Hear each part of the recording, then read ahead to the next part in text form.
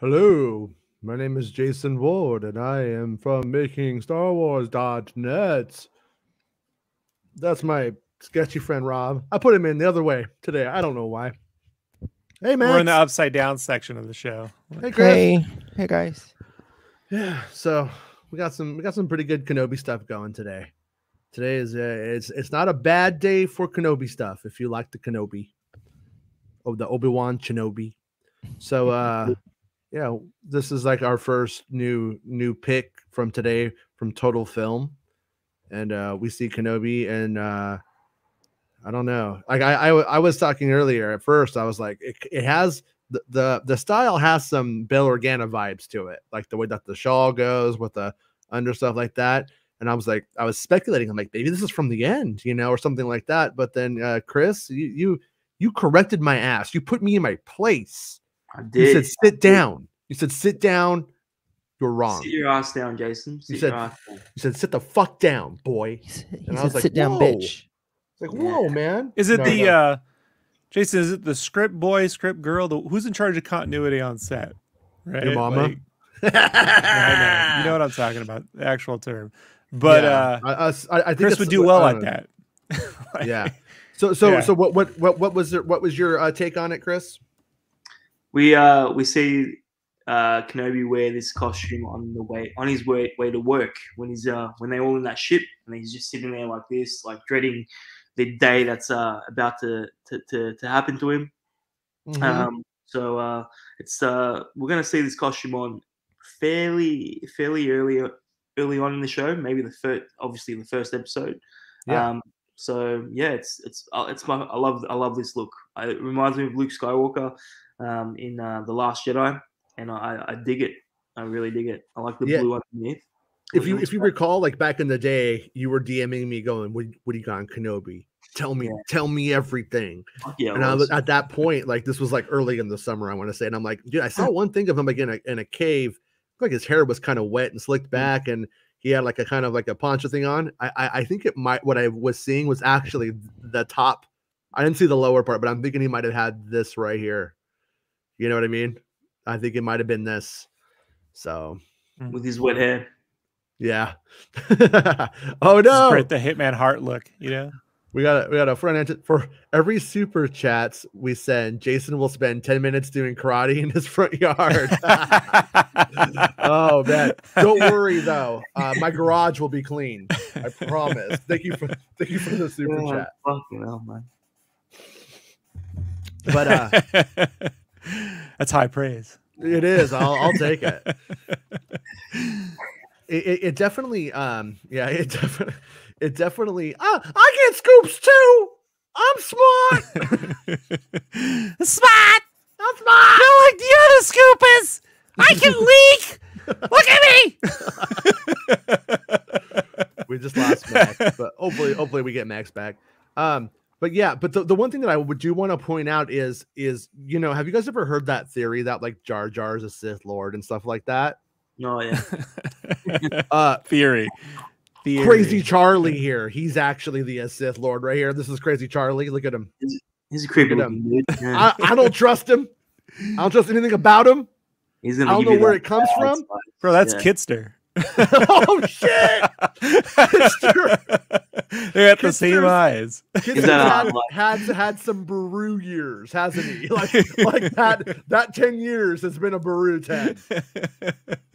Because I'm still gonna say Baru's smoking hot, and she ain't looking too bad in this show either. 12 years of doing Space Lizard. Oh fuck yeah, bro. Once we get to A New Hope after Kenobi, man, she just stopped moisturizing. Like I can't moisturize. The moisture farm isn't doing well. She had enough. Yeah. Kitster could join the cast of that 70s show the way he's aging. Just look at him though. Look at him. He's like, there are Sith Lords afoot. I can feel it. Oh, it would be cool though if he had like a if he had like a So what if he has like a TV, like a used TV shop, and he sells TVs and VCRs, and his last name is Kenobi. He's like, come down to Crazy Kenobis. We got the best deals. And Kenobi's like, shit, this really isn't a good idea that there's a shop called Crazy Kenobi's. I'm gonna have to deal with this. But he's just using him as a shield, right? Like the way Yoda used Dagobah as a shield. He's just like, well, I'll just sit next to a guy named Kenobi and, you know, let him take the hit. So I put this image together Cool right here of we have 2 instances of Kenobi on Dayu from what I believe to be episode 2.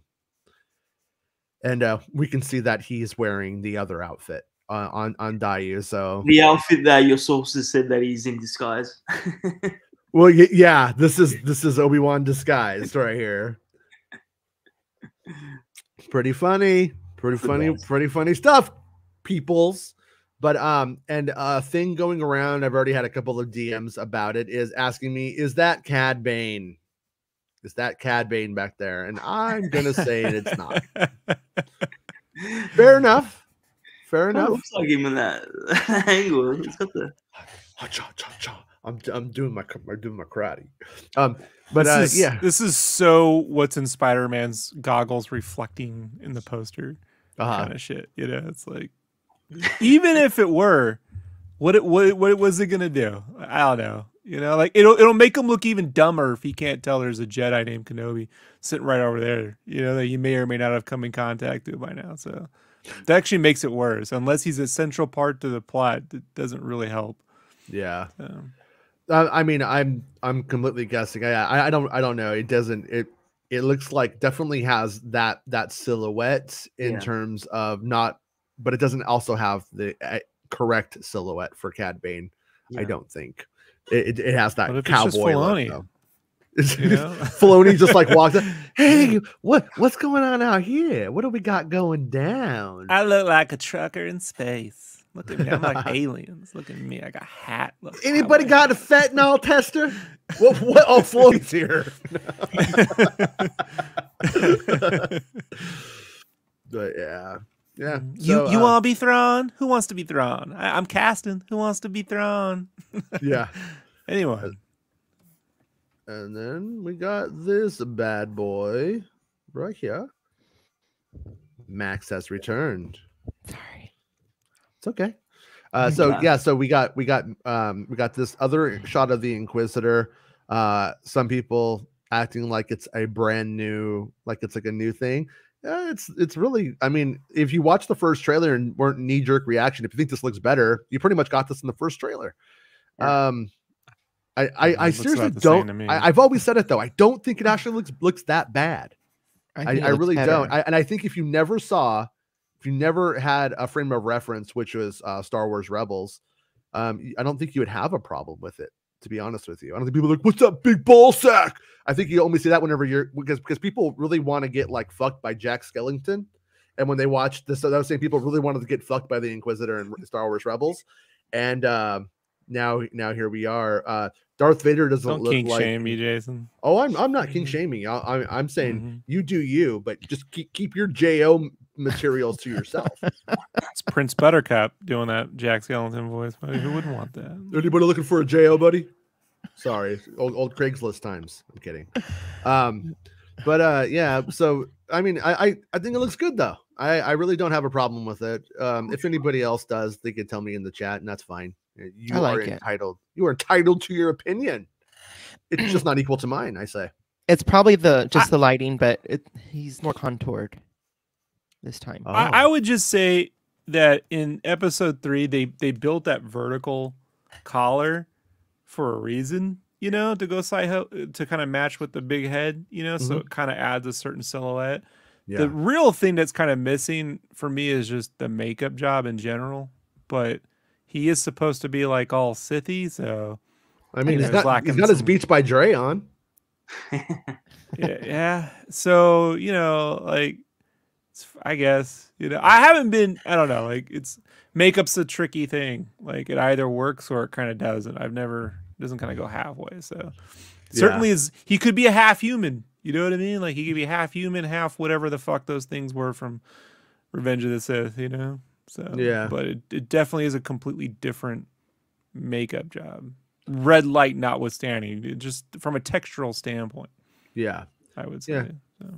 like I said before, he reminds me of I think they're called Cenobites, from which sounds like a delicious snack. What do you eat, Mom? Cenobites. They're great. They're the future of food. They're sustainable. They sound like Teddy Grahams from hell, but from Hellraiser. Grow 'em in your yard. From the movie Hellraiser, it has, I get like a it feels. I feel like it could be like a character from Hellraiser. So, and that's what it's really hard with individual shots too. But yeah, it's a weird shape, but whatever.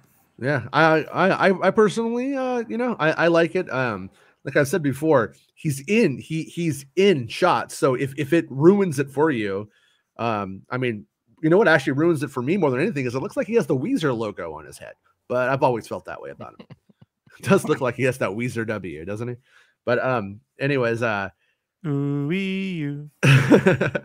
wait, yeah, that was Buddy Holly meets the Wizard of Oz. You just did.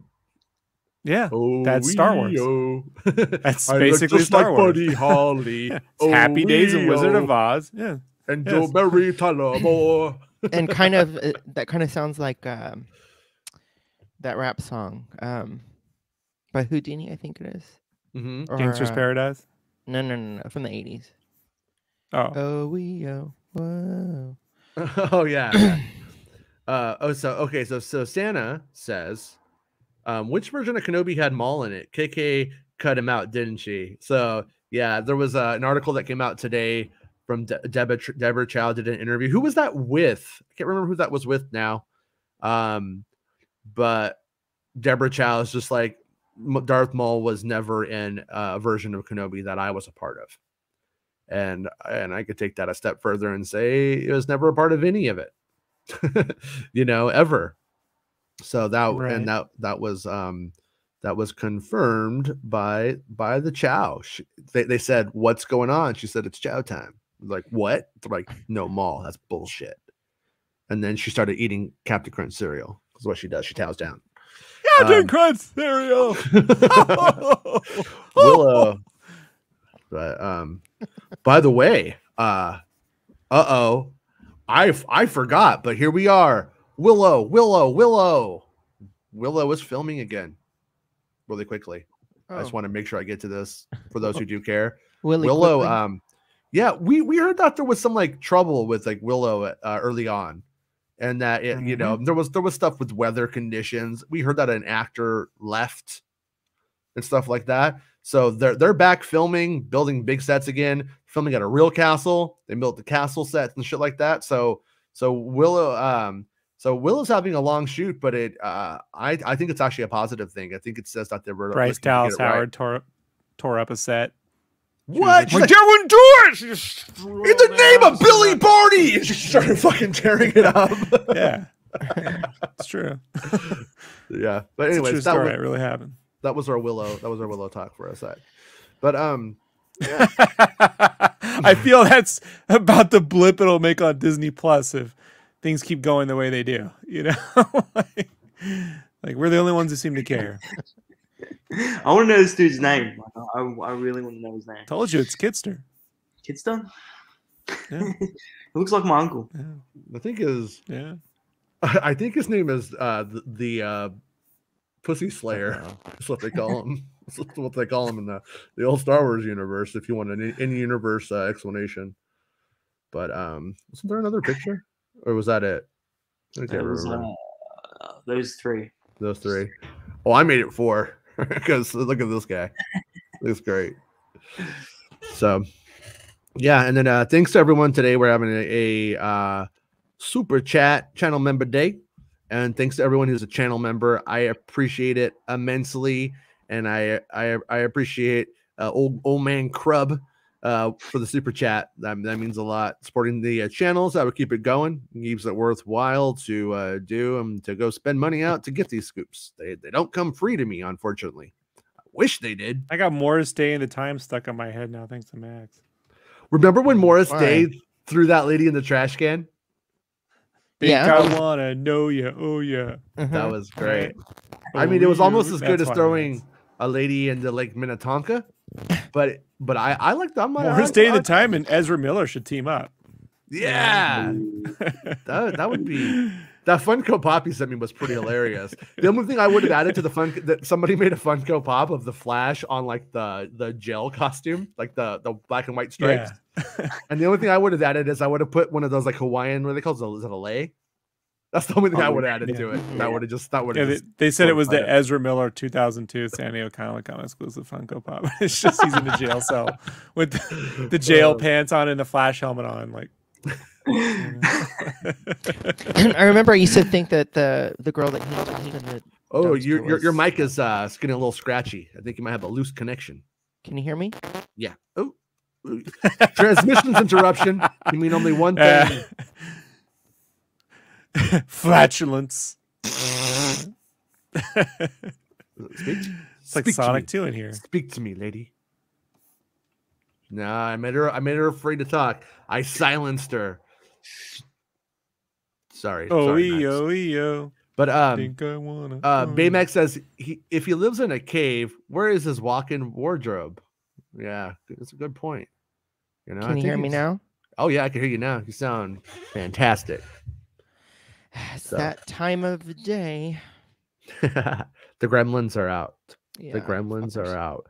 Where's Mohawk, the official kitty of MakingStarWars.net's Making Star Wars show? Yeah, he's laying down. That prima somewhere. donna. He was actually very loud before I logged on. Yeah. I asked him to be quiet. Everybody's like, "Where's Mohawk?" And I'm like, you know what? You haven't earned it yet. So, do you remember what you were gonna say, or did we lose what you were gonna say in that kerfuffle?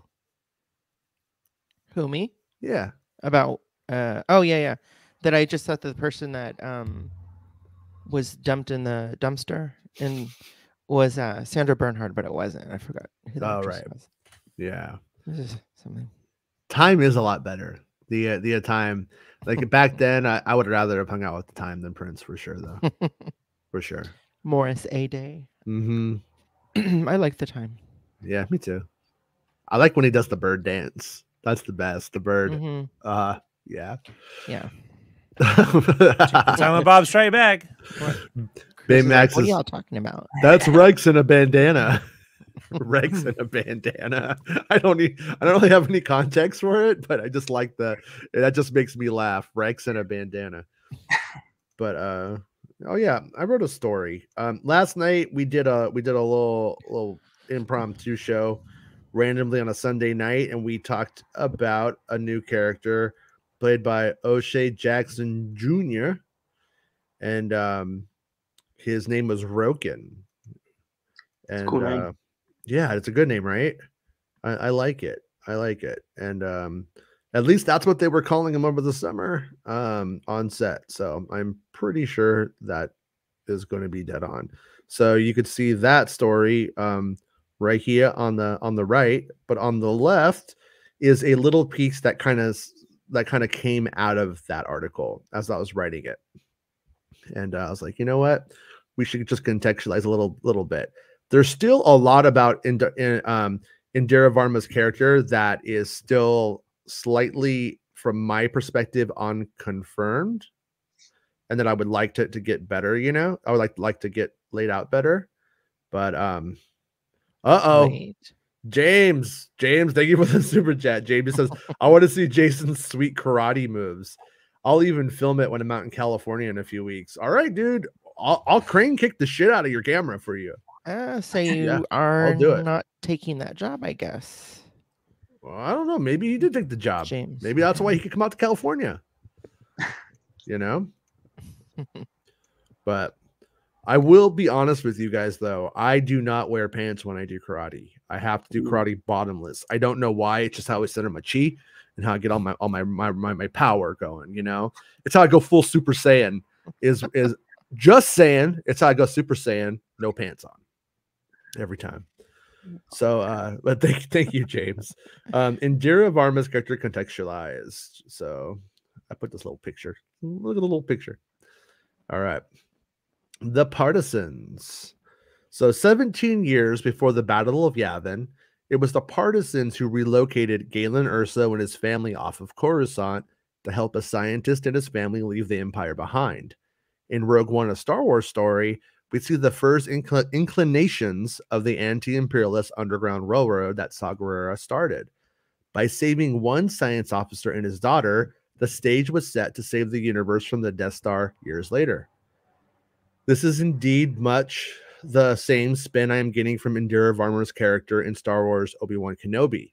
I'm not sure what her significance is to the Empire, or if it actually matters other than what she symbolizes in terms of resistance and rebellion in a time of conformity. But like Finn in The Force Awakens, her moral compass does not allow her to do what the Empire asks of her. Varma, whose name is not Tia in the series to the best of my knowledge, it says that everywhere that her name is Tia. It's clearly not a science officer and appears to be an Imperial officer of some repute. I have been told she defects and is being relocated by the partisans to safety when the Empire asked her to do something she would not normally do.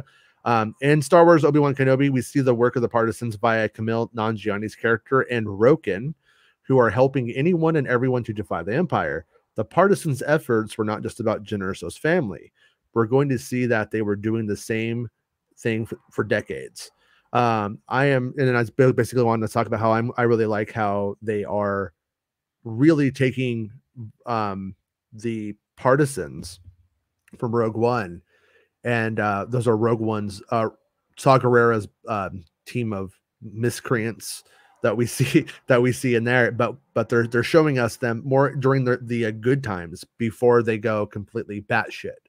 And because like when you see Saw Gerrera in the opening of Rogue One, he's got his hair shaved, and he's doing this good thing. He's saving the little girl. Then midway through Rogue One, we learned that he took care of Jyn Erso until she was about 16, and everybody was starting to go like, we could use her as bait. You get the hint that they started to lose their way in terms of they decided that they had to play dirty in order to win. And you could see, I could understand how a movement like the partisans could end up there when he's been doing it since the Clone Wars. And overall that year, he just sees the worst of the galaxy, and they're fighting against it. But we do see that they do these good things, and the initial good things he did is what Saw did is what allows them to destroy the Death Star. It's what allows them to take Galen Erso out of the picture, even though they recapture him and he does build it. He does put in the weakness, and that might not have happened if he had just gone straight into development of the Death Star, and if they didn't have those extra years of development on the Death Star where Galen was in hiding, stuff like that. And so you could see how like that little bit of resistance helped destroy the Death Star. In this instance, Indira Varma's character, she's inspirational to Kenobi. She's important, and I've heard that iterations of her character have always been around. She's been since it was a film and stuff like that. So she's important. There's something more here than we could actually get into today, but she is sort of like, has that Finn thing, and I think she's a product of that Underground Railroad, and that's the important thing that we need to take away from this is what are the partisans doing, and and how does Varma's character become wrapped up with Kenobi? Well, that's how. So there's a chance we might see more of these characters in the future. You were saying in yesterday's stream about Roken, we might see more of him. Yeah, I don't know 100% that she survives. I believe that she probably does. Yeah, but I don't know 100% on that. But she's definitely important. Yeah, she's definitely important to the story. She's not just like a hi, how's it going? Bye. Her and Kenobi have like scenes together and stuff. Ooh. And then and Roken survives. And I've heard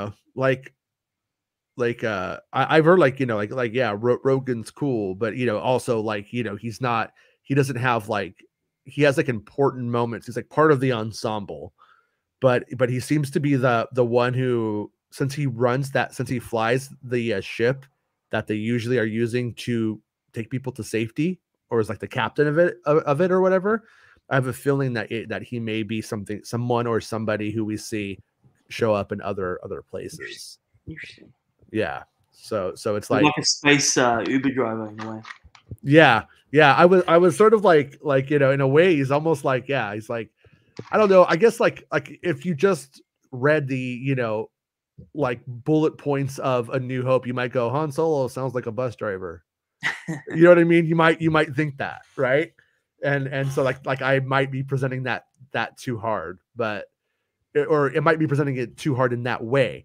But at the same time, he does seem like he's taking people to these various places. He's in a way like our part of our Han Solo of this story, in that it like they want they have to do this one thing first before they could take Leia to Alderaan. And I'm gonna say I am fairly certain, but not 100%, that Varma is that cargo, if you will. She's the person who they are relocating into hiding at that moment. And but then of course, as I was talking about yesterday, those charters, they don't seem to ever go according to plan. Like, you're just supposed to take a farm boy to Alderaan with an old man, and then you end up on the fucking Death Star saving a princess and shit like that. You're like that's kind of, I think, what we have going on here. And I'm a little bit hesitant to talk about like what the itinerary is of their flight, as I think I know what it is. What I laid out is essentially what it is, but there's probably like little micro stops here and there that are like not really, you know, not really worth a story. And I had to piece this all out. I was like, you know, what are you filming today? What episode are you on? And then I would write that down, and I was able to cluster the info into the episodes. So like, oh yeah, so he does show up, and so like, you know, Roken shows up in episode 2. Okay, it doesn't do a lot. Okay, and then oh, now he's in episode 5, or you know, whatever it was, 3. Oh, and he has a thing in 3. Okay, so I was like able to like kind of go like, yeah, it seems like he's like kind of the spaceman driver. Yeah. Plus, you know, we just saw a whole series where people had to take public transportation in Star Wars, and I'm guessing with everyone looking for Jedi the way they are, it's not really an option for Kenobi. Yeah. Well, not with Princess Leia of Alderaan. I think he's able to get the public transport out of Tatooine to Dayu, fine. But yeah, it doesn't seem like he can do that there. And I for all I know, they actually figure out, because you know, you do kind of have like, I said, it's that road trip structure, Dumb and Dumber structure, where you know you have the two bad guys that are following in the footsteps of our duo, and trying to hunt them down. And so yeah, there is a scene where they say kick his ass, Seabass. That happens. Okay, it doesn't happen. But yeah. So anyways, yeah. If we oh shit, this dog needs more grease. All right, Greasy Strangler. Yeah, the official Baymax recommendation of the year, and I endorse it. Kenobi and his sports casuals, and then that's like the other. Yeah, it says he lives in a cave. Where is his walk-in wardrobe? You know, there's like, I heard stuff about him. I'm not insinuating that he buries his clothes, but you know, one of the things I haven't talked a lot about. And I don't even know how to explain it necessarily, because I just heard when they were filming this, he like buries stuff in the sand, and he does like some like rituals and stuff. So I think like when people like he has like his like funeral ritual, I think he might do one for Nari, maybe towards the end. And so, but he definitely like buries things in the sand and like digs it up and stuff, like in the first episode. So when people are going to ask like, where's his lightsaber, where are the lightsabers at and shit like that, I think he may actually have them actually buried in the sand, like no joke. So there's all kinds of shit out there. If we just took a metal detector to Tatooine, you find all kinds of shit. You have no idea. Do you think he feels guilt for Nari dying? I'm gonna guess so. Yeah, I'm gonna guess so. And I mean, poor guy died. I mean, yeah. I mean, he's kind of in between a rock and a hard place on that one, right? It's like, he's not responsible in the sense that he didn't kill him, but he couldn't help him. But he also has like, you know, it's sort of like, you know, not picking on you, Chris, But it's like fans tend to see things very, very in black and white with Star Wars. Like, for instance, Cassian Andor. In the beginning, like, people act like Cassian Andor is just this cold-blooded son of a bitch who just fucking killed a guy. That's actually not what happened. It's like, I think that's a complete misreading of the situation. The guy Cassian Andor killed was already dead. The stormtroopers were there. They were gonna mind probe that guy. He was fucking freaking out. He's injured. He can't climb up the thing. He has to climb up the thing. And it was like, and I think in a lot of ways, it was a sympathy killing to that man. And he was killing that guy because they were going to take the info and compromise a bunch of other people's lives. Yeah. So I don't think it's that Cassian Andor is a cold-blooded son of a bitch at all. And even later when he has to kill Jyn Erso's dad, he's hesitant. He doesn't do it. He doesn't snipe Jyn Erso. He doesn't kill Jyn Erso's dad. He's supposed to. But even then he's like, he's hesitant. And so in this instance here, I think we have a sort of similar moral quandary in that he wants to help Nari with every fiber of his being, I have to imagine. But do you compromise Luke Skywalker's safety, who's bigger to the plan? People are going to die between now and when Luke gets pubes. That's just the truth. And they know that. And so they kind of have to just, Fixer. Especially, Fixer. You know, Fixer was fucking buying beer when he was like 12. You fucking that dude. Fixer and Biggs had the fucking mustache. Like, look, we got fucking beer, dude. Yeah, they don't even card me anymore. There's a story in my head where he keeps like daring Luke to do crazy shit because he's hoping Luke will just end up killing himself before Cammy can leave him for Luke. Bet you can't bag 16 Womp Rats with the T16 and blah blah blah blah blah. And Luke goes, I can too. I can get scoops too. I'm smart.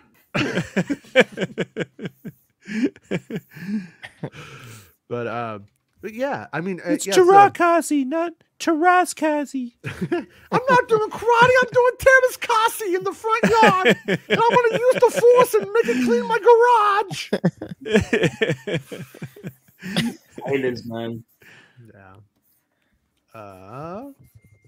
I would rather never even speak of that piece of shit. But since he keeps speaking about me, I can't help it. I'm a fucking petty bitch. I'm a little bitch, like he says. Bitch, and then blocks. Who does that? Fucking because you know that if you actually had to fucking argue your points, you couldn't actually pretend that you have the moral high ground. You don't. You're just a dirty sweatpants bitch. Anyways, alien representation. Love it.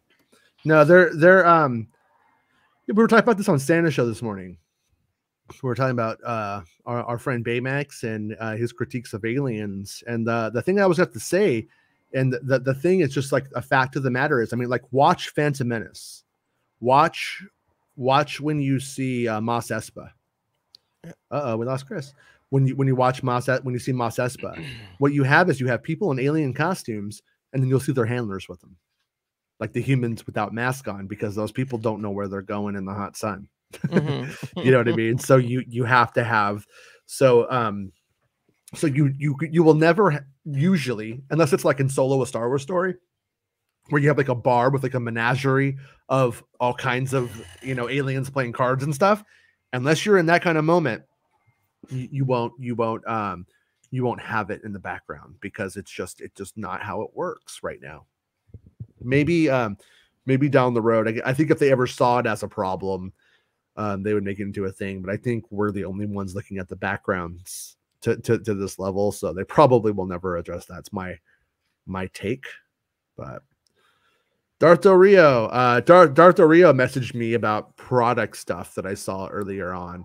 And that stuff was like super generic. And honestly, I, for protect sources, don't want to get into it. But it was not even, the stuff wasn't even as cool as what we're seeing now. So not really anything to get into. But Darth Del Rio says, for a guy who lives in a cave, his clothes are really clean and crisp. Mm-hmm. Yeah. What is the force? Do you think that there's like a little pond in there that he can wash his clothes? He washes them for sure. Yeah, he has. I think he pays Tika, the Ajawa, to lick it clean. I think she's like a Jawa laundry service. They're definitely gonna bang, aren't they? Oh, they're gonna. Oh, they bang hard. Yeah, yeah. And that's what's weird is when you do in the sequel trilogy era, when Kenobi's offspring does show up, it's half Jawa. It's like Ewan McGregor, about 3 foot, with glowing eyes, like a YouTube Kathleen Kennedy featured image. It's very interesting. The young boomer, and once again, thanks everybody for being a channel member and hanging out with us today. GI looks better. I do wonder if what's GI? Grand Inquisitor, I think. Oh, Grand Inquisitor. Yeah, every time somebody says that, I see GL and I think like George Lucas with the cap with a lowercase L, and I'm always like, what is it? Gastrointestinal looks better. No. GI Jane. GI Jane. Yeah, the Grand Inquisitor looks better. Max. I do kind of wonder. Yeah, Will Smith will fuck you up, Max. No, he won't. Oh, I think so. He'll put on his red sweatpants and do karate. I think he learned his lesson. I do kind of wonder if they got used to the. I do kind of wonder if I just got used to the look. My opinion has always been that he looked better on Dayu than on Tatooine, just because it's a bright white, big old white, shiny head on a sunlit thing, and I think you get into a different lighting and it looks better. Kind of look like a light bulb. Yeah, a little bit like an idea. And you know what, Max? You can't kill an idea. I saw that in Batman, and now I walk around like I have a philosophy on life. Baymax says it's Rex in his Springsteen covers band outfit. Oh, Bruce. He's the boss nass. Will Morgan says, I don't know if I trust that. I think they were going for the same feeling you got when Han shot first. Your mom shot first. No, he was. I think he was responding to something that you were talking about earlier. I kind of like think about me, Max. Is I just kind of like live in the moment. You know what I mean? I know. I'm like take pictures with my phone. Nah, man, I'm living the moment. You know what I'm saying? Yeah.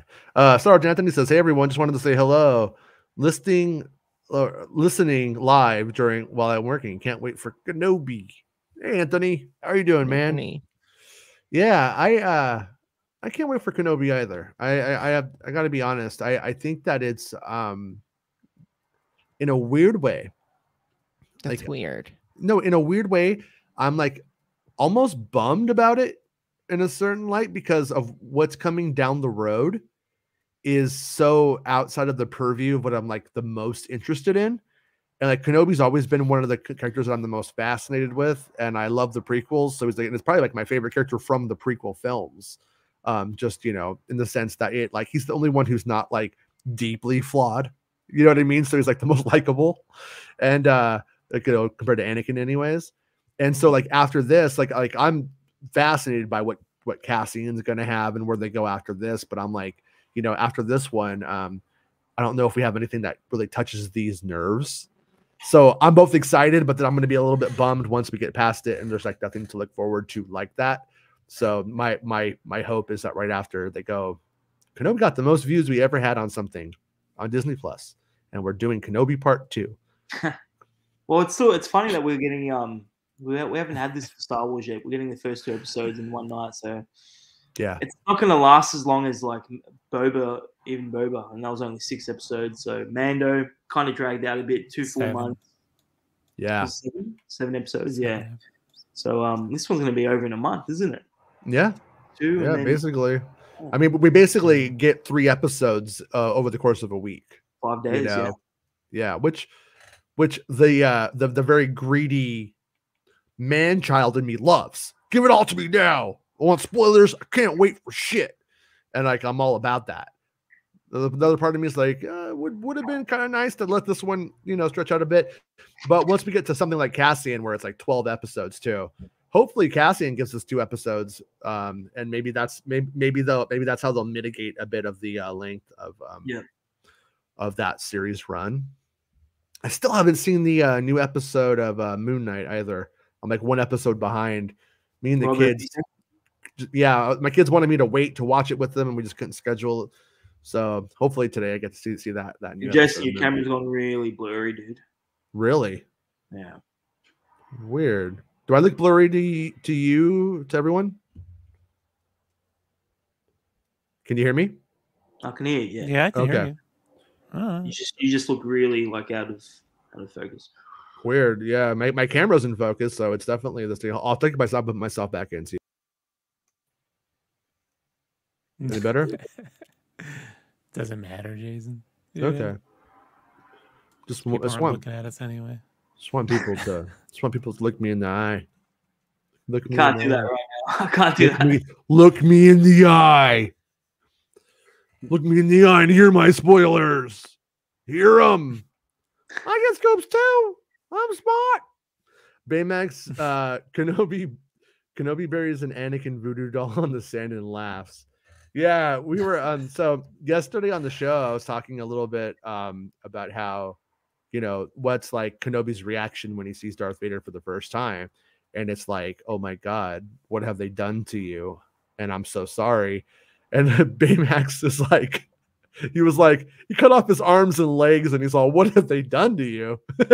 You did it, man. You're the one who cut off his arms and legs. But to be fair, he did have the high ground, and he did go for the move that would have killed him. He had no choice. He had no choice but to turn his friend into barbecue. I just don't get the high ground thing, man. It's the high ground, bro. Come on. Darth Maul had the high ground. You were yeah. It's a lesson I don't understand. It's like I don't get it. Well, it's like nobody calls Marty chicken. Like, yeah, that's not in the original movie. They just made that shit up. But it was in the second and the third. It dominated the trilogy. Therefore, legit, I say. But yeah, I am with you though. It would have been nice if it was in the first one. What else we got next? Cassian and Andor killing that dude had the same effect as Han shooting first. Oh, I see what you're saying. Yeah. It's like clearly like that moment with Cassian was to show us that Cassian will do what he must do in order to survive and for the mission, whatever, for the greater good, however you want to look at it. But people completely take it that he'll just kill somebody because it's like, you know what I mean? He's not a bad dude. Yeah. Look, here's the whole point of that scene. It's so that this character is willing to die for the cause, one way or the other. You know what I mean? The cause is bigger than any one person. Because at the end of the movie, they all die to save everyone else. Like, it's the whole point. It mirrors just he sacrifices himself, for the greater good. Like, it's just saying that there's no easy choices to make, Like, it's not, I'm a badass, bam! Looking like he wasn't like standing over him, taking photos and shit, showing his fucking DL-44s, look at these guns. Like, he wasn't doing it. I don't know. Like, it's because I blame Return of the Jedi for making all the Republic commandos look like fucking, Ken dolls and Dodanas and fucking noobs and shit, Somebody, Robert St. Clair just sent me this picture that I want to put on the screen here for a second because it's hilarious. He's talking about what we were just talking about. Hold on, let me share that again and pull this up because I think it's funny. All right, so we got our buddy here, right? And then okay, where's the image? All right, so this is what he said. Old Ben's Electronics would have been a competition with Big Ben Healy's shop on Tatooine. That's pretty good. I appreciate it. Max kind of reminds me of Bob Uecker. Baseball. Oh, no. Remember when he went let Wesley hang out with that kid who had AIDS? I just remember when he was the first color comment, like the celebrity commentator they got on WrestleMania. Uecker fit right in with everybody. Yeah. I remember that. Was that WrestleMania 4? Yeah, for a few years he was like the face of that sort of thing until Ventura sort of took that over. But yeah, got it. Yeah. Young Boomer says Indira will probably infiltrate the railroad and go, "Aha! It was me all along," and removes her face to reveal she's Reva all along, fulfilling the prophecy. It's been her show all along. That sounds like Kenobi season 2 is called Reva's Revenge. I don't know if you're aware of that, Jason. Trademark that, Rob. Yeah. So Soundwave says, so when you add up the runtime of Boba and the Mando seasons, they are really not that different in length. I think maybe 15 to 20 minutes. Yeah, I mean, like I said, I don't know, I don't have like run times. I don't even know if they've finished the actual final edits on all of these yet. But you're looking at that 45-minute mark. You know what I mean? So one could be a little bit longer than that. One maybe even a little shorter for all I know. I feel like that 45 to 50-minute mark, though, is probably where they're going to generally come in. It's just my guess. And if something was longer, we would know based off of like the production time and how much work they were doing and stuff like that. And it just doesn't. That's where I'm pretty fucking certain that they're going to fall. It's a good episodic length to aim for, I think. Almost all Disney Plus shows have been 4.5 hours of footage, regardless of episode count. Yeah, exactly. It's almost. I mean, this isn't exactly a 1-to-1 truth, but it's almost like the assembly cut of a reasonable film. You know what I mean? And because they're able just to like kind of keep everything. Tibor, how's it going, man? You can get to very dark places if you start to think about hygiene on Tatooine. Right? It's true. Yeah. It's gotta, I mean, everyone's gotta smell like ball sweat on Tatooine. If you ever want to go to like one of those 4D screenings of Kenobi or something that they do on. Oh, what's that smell? It smells like ball sweat. Oh, gross. John C. Reilly's under your desk. He's like, it's 11. It's 11. Baymax says Bitch Boy is the malfunctioning mouse droid of Scoops, wandering Twitter, whistling his tweets, trying to find someone who cares. To his, I heard that too, and other blatantly obvious information. Yeah, exactly. I'll be honest. Not saying that I necessarily like that, but or like the reality of the situation. But when it comes to Scoops, it is really a game of what have you done for me lately, isn't it? Yeah. You know what I mean? At the end of the day, it getting a couple of casting things right. Back in after I talked about Inquisitors. Oh, I'm gonna put this out so Ward can't get it. Like that's what he like literally said. And then did it. It's like, hey, good on you, man. Good on. I'm proud of you, son. Go get your red sweatpants on, do karate in the front yard. I'll be out there. Maybe I'll play catch with you. Okay. You're a big boy now. Inquisitive minds want to know. Wards. go practice your jump kicks. It'll be okay, bud. But at the same time, getting no retreat, no surrender was better than Karate Kid. Yeah, I mean, I'll just I'm okay with saying that you grab some low hanging fruit and you fed people that day, but I have given them steak fucking dinners consistently. I deep fake myself into best of the best. Well, Jason, we're living in the golden age of MakingStarWars.net, aren't we? I feel like that is the case. There are some who feel we've entered the dark ages about 8 months ago. I'm not saying who showed up around that time.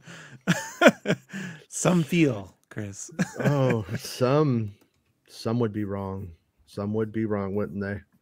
Yeah, I mean, I'm gonna let's do one moment of self-suck. Can we do one moment of self-suck? Am I entitled to that after get in my Rogan position? Hold on. Yeah. I mean, I'm gonna Joe Rogan this. Okay. I'm just gonna throw out. Jordan Mason says that you don't need me, and you know what? You don't need anybody. But I am just going to say, I got some scoops, right? I got some casting, right? Oh, look at me, I'm a big boy. Really? Really? I mean, I'm just gonna say, comparatively speaking, I can self-suck. I don't think you can see yours past your tummy. I know, because I can't either. Yeah, so here we go. I mean, I'm just gonna throw it out there that I just don't think we're doing the same thing in this day and age. But you heard. But keep going. If you go down a whole 30 minutes, you'll get to the when I had the Inquisitors. Keep going. Keep going. Keep going. Yeah. Yeah. I mean, exclusive season 2 of Visions. Like, no fucking shit. We all knew that, dude. Sorry. Yeah. No, it's like getting kind of no fucking shit. You know what I mean? But yeah. So I'm just gonna say we don't do the same fucking thing, buddy. And if you want to keep sizing up, let's keep sizing up. But I will tell you, you're gonna look stupid, and I don't really want to even have you in my life or talk about you anymore. But since you watch whatever I say and whatever all the shit I do, because you're my super fan. By the way, Jordan Mason was a Jason Ward super fan, DMing me all the time. You got any spoilers for me? What are you hearing? What are you hearing? Every fucking day, Chris, he was a you got to nuisance. be careful that this doesn't happen to you. You got to be careful, Chris. That's what I did. But you know, you're already wearing red sweats, Chris. I'm just letting you know. You gotta be very careful. It's him! It's him in disguise! He's a changeling! See, this is a dangerous path you walk. But X-Wing was like, why can't he just make fun of me? Will Smith's wife auditioned for the Grand Inquit slap. Yeah. She does have some Great Inquisitor vibes, doesn't she? Baymax says, if Kenobi is the smash hit we hope for, they will find a way to write a story for a second season. They have a lot of time to work with. Yeah, I completely agree. I think the one thing I will say about continuing Kenobi is what you end up with is you end up it not being a callback. You end up with it not being a callback to the prequels, a callback to the original trilogy. It then becomes where it's living within itself. Like, for instance, Roken needs Kenobi's help. We end up, that kind of thing. Other people that have been in his life that may know his secret, for instance. That's where we end up going. And because this one, I think it kind of does cash most of the main beats. But the one thing I will say is that with Qui-Gon showing up at the end, we do end up with the potentiality of a story where Qui-Gon and Obi-Wan Kenobi could develop more of the mystical side of things if they wanted to. And I'm always a little bit hesitant of them doing that to such a degree. I like how they've done it in this story. I might be in the minority here, man, but I really think that if they do any more, they're better served using that de-aging technology and giving us some Clone Wars adventures with these characters and continuing this particular era with Kenobi, you know, like just putting it out there, because Andor's going to cover this territory pretty good, you know, like you don't need much more in this area, but you can put him and Hayden together, put a little bit of that deep fake on you, and good to go, you know? Yeah. Oh, for sure. A lot of people want that. Yeah. And it's especially as, you know, we start to get into the age where the Clone Wars kids are starting to have kids, and they're starting to like watch things and get like Disney Plus for their children, stuff like that. You know, that's not too far off where they're going to start, you know, procreating little weirdos, but they're going to start making more of themselves, replicating. And Griffin, thanks for the super chat, man. You could always just DM me though. But Griffin, thank you. There's a reason that some people live on Twitter. You could say that again. You know what I mean? You can really say that again. I was talking about this the other day. I was like, you know, like everybody today is mad about what's his name buying Twitter. And just from my perspective, I don't know. I don't really know what the difference between I don't know why I care anymore about what's his name buying Twitter versus Jack. Yeah. I mean, I really don't really see a huge difference here. If politics are your thing, what's the difference? And then on top of that, Twitter brings out the worst of us for the most part. Like if it wasn't for the fact that if you're in doing any kind of textual media, you kind of need Twitter. Like Twitter is important for that. And but if I didn't have to do it, if I wasn't doing Making Star Wars, I would not be on Twitter at all, because it seems to bring out the best of the Iron Sheik. Except for Iron Sheik. Yeah, Iron Sheik is the best. Iron Sheik is the best. You know, he fucks Twitter and makes it humble. I will say that much about the Sheik. He does fuck Twitter and make it humble. And I humble brag, motherfucker. So high strung. Yeah. But anyway, yeah, what we're talking about, but with like continuing Kenobi, is like you know, you do end up with Kenobi able to see Qui-Gon Jinn. They can see each other now. So now you know that Kenobi is on the path to immortality, retention after death, however you want to view it. But you know, there can still be more to it if they want to. That's the only logical place I can see them going, as a continuation of what's been established. But I do think that they were smart in the way that they did it in this, in the sense that the Sith, they can't have hope, and they can't have any hope and stuff like that. So they're the opposite. When you go down the Sith, you've completely given up hope, and you're dominated by like a Sith Lord, for instance. So they could never do what they're doing, because they could never get to that spiritual place. Like that levity is just not on the table for them. And it's just that you keep using the word hope so much that maybe they'll replace it with respect. You know, like it'll be a new respect. You know, rule with respect. Yeah. Like, you're never gonna let that go, Rob. You're never gonna let that go. No, no, I will not. No, they wanted me to learn something, and I've learned it, I think. So the young boomer was saying, I will always push for live action Crystal Crisis on Utapau, Obi-Wan and Anakin buddy movie, General Grievous, more lighter tone story arc, would make for a great straight to Disney Plus movie or second series.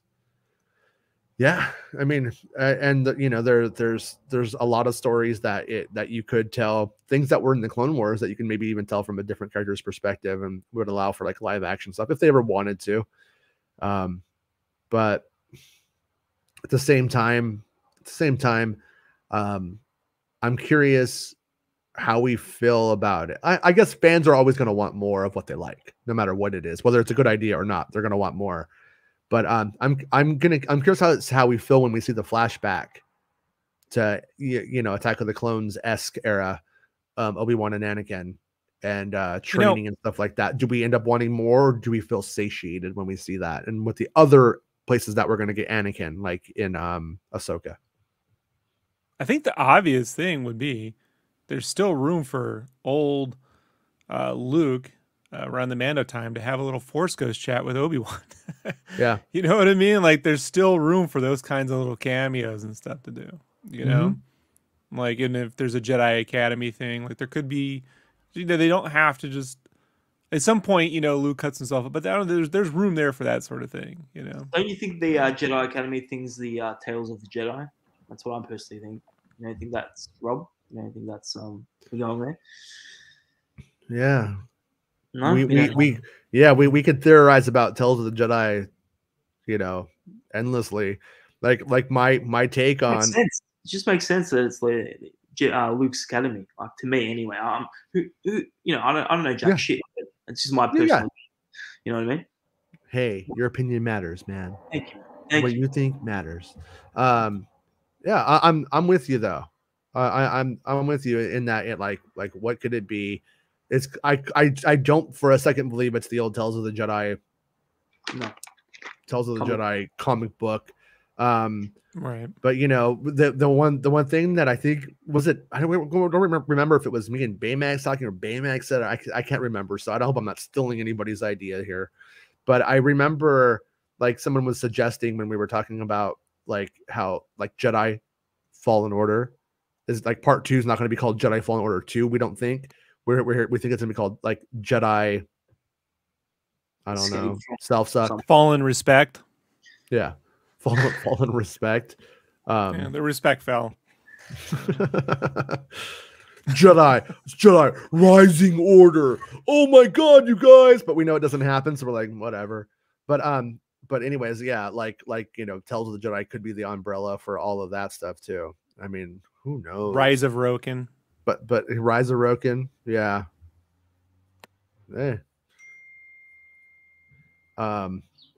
Yeah, so Max just texted me and said the audio is disconnecting.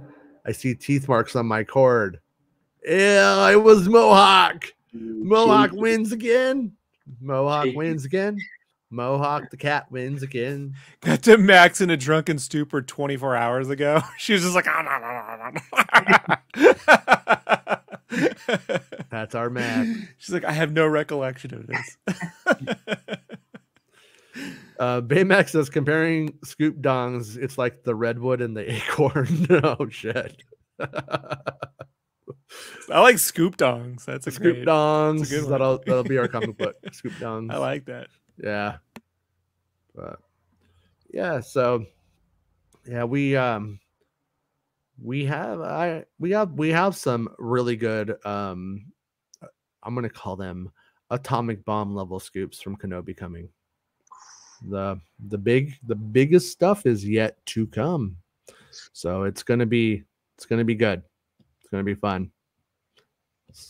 I told one of my very, very trusted friends about what is coming. They got a little teary-eyed. He's like, I'm tearing up a little bit. And then I laughed at him like Ali G. I'm like, you're crying? You're crying? Ah! No, you told me you wouldn't tell anyone this story. Everybody knows you can't cry, that you have no heart or feelings. So don't worry. I didn't out, and everybody knows I didn't out you. Okay. Scarecrow shed no tears. Yeah. So yeah. Oh yeah. Just because I figure like I am getting tweeted about it. Like everybody's like, where's that thing coming? Aria just texted me and said, is General Grievous and Kenobi whatsoever as a flashback? No, I don't believe so. I don't believe we're going to see General Grievous in anything anytime soon that I know of. I would love to see Grievous. I mean that Grievous is honestly like would be a badass weird thing to like do. Like I always love the story about like how he becomes Grievous. Like that would be like a really cool like 1 hour 10 long movie about that dude, just like how he becomes it and like gets turned into it. Like I kind of wish that there was an anthology. Like before he turns into Grievous. Sorry to interrupt you, Jason. No, it's okay. Go ahead. He's got it like before he actually turns into like the robot. He's got a badass alien design, from what I remember. Mm-hmm. From what I remember, he looks pretty fucking badass before he turns into the whole robot. Well, that's why the series Tales of the Clone Wars would have been a good anthology series for live action. You know, you can do these little 2-episode, 3-episode arcs, 1-episode one-offs. You know what I mean? Just do a bunch of random shit. Although I'm sure production's like, shut up, Rob. Stop giving us a bunch of random shit to fucking decide. Okay, I'm going to butcher this name. Do you know of a Japanese director named Atsushi Takeuchi? Bro, I barely remember X-Wing's name. You know, like yeah. Well, his name is X-Wing. Why? That's like his real name. Well, so he did like Ghosts in the Shell, and he did like Mass Effect stuff and everything like that. And yeah, Ghosts in the Shell 2, Avalon. It's like a you know, and he was Blue Drop. I'm trying to see what other Xenogears, the video game. Anyways, Armitage 3. I don't know if any of this is anything that you are familiar with, but he directed an episode of the Clone Wars called Lair of Grievous. And it's like a 22-minute long episode, and it's just about Grievous's castle. and like he gets torn apart throughout it, and he's like putting on pieces as he's getting like torn apart and put back together and shit. It's pretty badass. It's a really good, really cool episode. Awesome. And it's definitely one of the ones I'm gonna recommend to you that you like check out. But awesome director, an anime director who came over and they invited to do a Star Wars episode. But that kind of thing is, I would love for them to have an ongoing anthology series on Disney Plus where they just can do a 1 hour standalone film. 1 hour, I say short films, I mean like 1 hour long, but like short films in Star Wars would be the coolest thing that they can do, because like how Grievous was made is never going to fit into I don't think going to fit into a larger movie. It doesn't really seem like that's the kind of opportunity where you could put it in live action and it would just be fucking great. It would just be really, really cool to like see stuff like that. That's what I'm hoping for in the future. Just the visual effects, they're still so hard for those sorts of things, you know, like they're, I know it's all come a long way, but you know, if you want it to match up with what you'd seen on the cinema, you know, like there has to be some larger thing around that somehow, or some, I don't know, like, yeah. I really wish, man, this is the bummer that Cinefex went down, because I got a good sense of where the money was going on productions. They even covered the Mando, I think like their last episode or last issue or something, like, and their next to last issue. But like that's it. We don't have real in-depth look. And those Galaxy episodes or Gallery episodes don't fucking cut it compared to Cinefex. Like, no, they're very fucking, the word of the day, self-suck. You know what I mean? It just they're very PR-ish. So I would man. Yeah, no, it's the show. I know some. Dick. Yeah, that's what I'm trying to say. I just self-suck. It's super hard. It's super hard to do that. I couldn't imagine having to get through all the approvals of texturing and lighting for one Grievous episode. You know what I mean? When they got 6 other episodes to do. Here's where I didn't actually finish earlier. In that episode, you see that he has the statue of himself in his castle, and it's from before his transformation. And you see his in that statue, you can see what he looked like before, and he was just sort of like this, like almost, I don't know, like this like archaic warrior, sort of like, yeah, just really cool looking. And so that would allow them to not have to actually match that necessarily. They would be able to do something new, because the whole time he is that warrior until he is $6 million manned and put back together into General Grievous. So I don't think, I think they would have it kind of easy on something like that. This is where I really appreciate the What If series, because they went super cosmic with that story, because they could do it in animation. You know, you couldn't do that story in live action unless it were a film kind of thing, you know, like. Hey, sorry, I was having connection issues with my mic. Yeah, you're gonna talk right now. The kitties are revolting. No, I got a new cord. Oh, nice. You went down to the Radio Shack. No, went to my room. Uh-oh, here we go. Again. I heard it, but can I just add to your point, Jason, about the you're speaking about the 1 hour specials or 1 hour short films and that.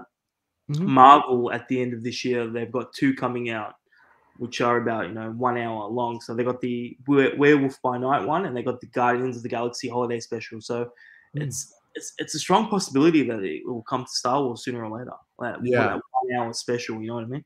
So we never know. We might get exactly what you're saying.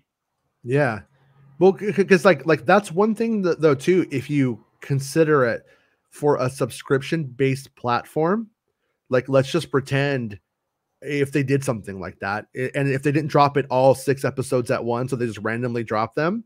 Like if I'm only subscribing for Star Wars and there's a month or 2 without Star Wars content hitting, you drop that 1 hour thing. Now I'm going to subscribe to see that one thing. They're going to get they're going to basically be charging me $8 for it at least. And so that's a not a bad model. Like if those specials are probably going to be good for the Marvel people who only subscribe for the Marvel stuff. Yeah. You know? So yeah. But I think A Droid Story is our first toe tip into that realm. Sorry. So just yeah, can't believe that's a thing. All right. It's R2 and 3PO. What do you mean you can't believe it's a thing? It's the most fucking. What are you hating on now? It's the most like.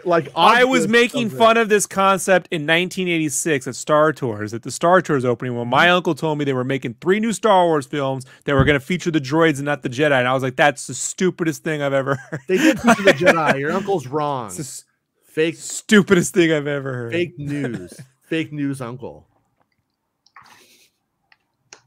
Well, remember back then they said it was from the perspective of the droids. 1986, Rob. Fuck, I was still in my dad's ballsack back then. I have a comment, but I won't do it. It's too easy. It's low-hanging fruit. But... Baymax says they made action figures of pre-Cyborg Grievous. I got it. Yeah, was that originally in that ILM-based comic book series where the ILM developers got to tell their Star Wars stories? Was that where that first showed up? With that Visionaries thing? Yeah. Was that where the Grievous? The first I ever saw Grievous was that it was actually that really cool Clone Wars one-off they did where they're all hunkered down. He's taking them all out and shit. Shaggy. Remember Shaggy? He was like Shaggy from Scooby-Doo, but he was a Jedi named Shaggy, and he freaks out.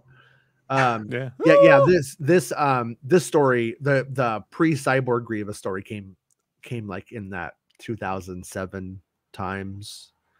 So, all right. So we're losing Max. She's having too many connection issues today, she says. All right, Max, but you're always welcome to come back, Max, however you want to do it. But anyways, but anyways, but like that's the kind of story that I wouldn't mind them making, and that would allow them, and that would be a good place to do some of that kind of Clone Wars stuff and flashback stuff without it being like an investment in a whole series all of the time. Like Anakin and like I do feel like Anakin and Obi-Wan content is a strong possibility for stuff that they can do entertaining low stakes stories with, but at the same time I don't know if it's something that you would necessarily want to do 6 episodes on. You see what I'm saying? Like yeah, and you have to sell me on it. Star Wars lends itself to an anthology, quite well, and I think it's the best place for them to do to develop new characters to see what hits. It's do a 1 hour after thing versus a whole series. Like you could eat. I think it's more manageable in terms of it's more manageable creatively. It's more difficult financially because of the various. You can't reuse a lot of sets, and so you have to get very creative, like how that's going to go down. Across several different if everything's a little different, unless it's like literally they're going to release 2 or 3 a year, and they're just one-off productions. Then they might be able to write it off in that they could reuse these virtual sets that they're building for other productions down the line. Like they're using it to say, hey, we don't have a jungle undersea minecart sequence. We'll build that shit that they can keep reusing to build assets, It'll make a lot of sense. Also, I mean, with things like the volume, for instance, like Jabim, like who knows to what extent, like who knows how much they built for Jabim digitally in Unreal Engine or whatever the fuck it is, and that if they can just simply reuse again anytime that they need to, that's one of the things, because like when it came down to the physical sets, I've always reported that they're very modular. Like the exteriors of most of the Mando sets that we have and stuff like that, they're just these like one room of your house. And then they like connect, and they could just change them in configurations, and they'll just add some different tech dressing on it in about 15 minutes. It seems like, I don't know, 15 minutes, but you know what I mean? Like really quickly, they'll put some like different paneling, like circular things with some plants on it or some shit. They're like, there you go, new place now. And so when it comes to a lot of that stuff, it's completely possible that they could do a lot of that stuff for cheap. But yeah. But also, it would be, it would be nice if they would go that way, like with Mando stuff too. Like just having Din Djarin before he's the guy that we know in the series, just bounty hunting, just a fun episode, like one-offs and shit like that would be nice. So, but that's why I am hoping that I don't know what to expect from a droid story. It might be the dumbest thing ever. It might be surprisingly brilliant for all we know. Like a part of me feels like if they decided to do an R2 and 3PO story out of the blue and it gets into production, like there must be an angle to it that's fucking cool. But I also know that it's like Boba Fett tells me otherwise. Yeah. It's 50-50. Well, yeah. The droid story ones are the best over. We don't know a lot about it, so I don't want to overspeak. But the droid story one doesn't. It's. I don't think it's even being made here. I don't think it's a Favreau thing, and I think we're kind of getting the vibe for what Favreau does well and maybe what he doesn't. At this point. Can I just say, like, speaking of sets and Mando, remember that story you put out like a few months ago? I don't know when, but it was like about a tarp. You saw a tarp or something, and then it came down, and it came up again. It was part of the game, and that. Did you ever find out what that was all about? Because it just came to me when you're talking about the sets. Yeah, no, it was kind of funny because it looks like it's the same thing in that game Star Wars is it Hunters? Hunters. Yeah, and like you could see it like almost the same exact thing. Trailer, it was the same. But then I was watching, I think like Disney Gallery or something, and there's this one shot, and you could see Favreau, and he's like literally under the same tarp. So they were hanging the same tarps, and or the same awnings. Yeah. So basically, it just didn't get any screen time, but it was there. So yeah, I don't think that ended up being anything. That was just something of curiosity at the time. When I'm in the tarp, you call me Tarpin. You're like, stop it, John. It's not funny. Baymax says, production question. Can they take assets from the animated shows, put them into the volume engine and level it up? Example, when they got a starting point for Lothal and don't have to start from scratch? No, like the thing that you're seeing right now in Unreal Engine 5 is something called nanite. So it's where they're using realistically photographed objects, right? From 4K or 8K, whatever, how many Ks photography they're doing. And 8K. It's rendering it in real time with the way it renders on screen lighting in space. So it's rendering what you see on screen, not generating a whole engine at once. It's a different way of rendering those effects. So you can get the photorealistic stuff. It can't add detail to pre-existing assets. So yeah, I think he may be going with like can you use it as a starting point? Maybe that's more what he means. Like if you have those animation assets are only built to what you see in shots. Yeah. So like they like, and even in video games, man, like when you're like, hey, that building's great, like right behind it's fucking nothing. It's just like, it's as set dressing as what you see down there in Kanto or whatever. Like it's there's planks right underneath the yeah. So and who knows, like those may not be OBJ files. Those may be some weird kind of what's an FBX, OBJ file? Object. It's .object files, or there's FBX files. There's OBJ files. There's a file type that's used per whatever animation suite that they're using. Also, whatever they use for rendering, and just dragging them into Unreal is not really. It's not really conducive, So hey, look, I told you. Go ahead. No, if we let's pretend we are going to do the Grand Inquisitor in CGI. At the end of the day, they wouldn't start the 3D wireframe model that they were going to be building for this live action production from the original one. They would just completely start from scratch. Maybe they would look at it as reference and spirit of, but that would be about the extent of it, right?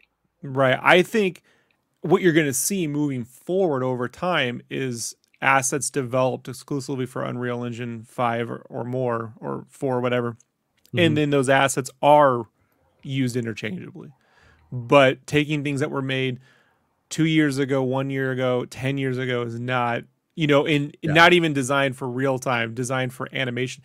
Animation assets are not the same as I say it's like the rigging isn't right, correct? Yeah, it's all super hodgepodge. Like gets the job done kind of shit. And plus the shit's overseas, so who knows what half that shit's like anyway.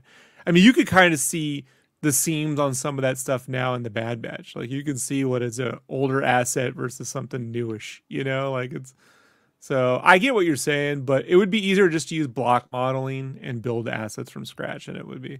But I do think in the way that, on the film side, how like before everyone at ILM, once they had everything on The Force Awakens was going into, all the ships were going into digital, they were each making their own little pieces, their own little kit bashing pieces. And some smart producer was like, no, we're not fucking duplicating these efforts every time we go to bat. So they went and bought one of every model kit that ever existed, you know, that was ever used in the original trilogy, and then modeled or scanned in every little piece, and then built a suite that everyone can use. That you'll see moving forward, you know, for certain, you know. Yeah. I told you, like, look at Fallen Order. I'm like, that I easily see a near future where the assets built for one of those games are used interchangeably with real time, like, you know, production. Like very quickly, but not with what's already been made, you know? Right. On the animation side, at least. Right. Yeah. I kind of hope that, that we see, like, I kind of hope that we do see an increase in visual effects on Disney Plus, as opposed to just more of a streamlining, because that will be the thing that after a couple of years of nonstop Star Wars productions, if that doesn't grow too, and it just becomes like, oh, we can start to visualize what they're going to do because they are using the same pieces over and over. I hope that doesn't happen. I don't know if it would though. But Baymax says the environments, vehicles, and lighting in the Bad Batch was top drawer. Sometimes you forget it's animation. So yeah. One of the things that, like, I remember hearing Dave Filoni talk about one time was he was saying, like, when he started, he thought of things one way in animation. So like they would actually like build like the buildings in Coruscant, and they would waste all this time. Then he's like, eventually I learned that we could just 3D paint that and just start using like painting and do a hybrid of that kind of stuff. And so like a lot of some of that stuff. Brute forcing production is not a good idea. You know, you build only what you need, and if someone can't tell it's real, then don't worry about it. What are you proving to yourself? You're proving nothing. You're just losing time, and time is the one thing you can get money, you can get, you know, you can get talent, you can get ideas. Time you can't ever get back. That's it. So it's true. Yeah. Yeah. One time too, he was talking about Clone Wars, the rigging of those models and the work that they had done. And I think it was between $6,000 and $10,000 for each character that we saw on screen to create them.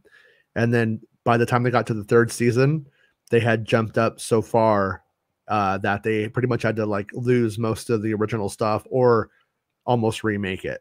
So it was still a few more $1,000 on those rigs and those models to like get them up to like snuff for like that production and stuff like that. So yeah, it's kind of weird because it seems like as you would think they have these assets, the assets sort of become outdated in a way. Well, I can tell you, I've been on productions where, you know, one studio took 2 to 4 weeks to conceptualize, model, rig, and complete a character. And then I worked on another production where it took them 6 months. Yeah. You know, and it's just like, you know, and I'm going to tell you, no visual difference. It's just how much money are they willing to waste, you know? Yeah. Like you just look at it, you're like, this is ridiculous. So, yeah. You know, knowing how to get the most money for your most bang for your buck, right? Yeah. Is yeah.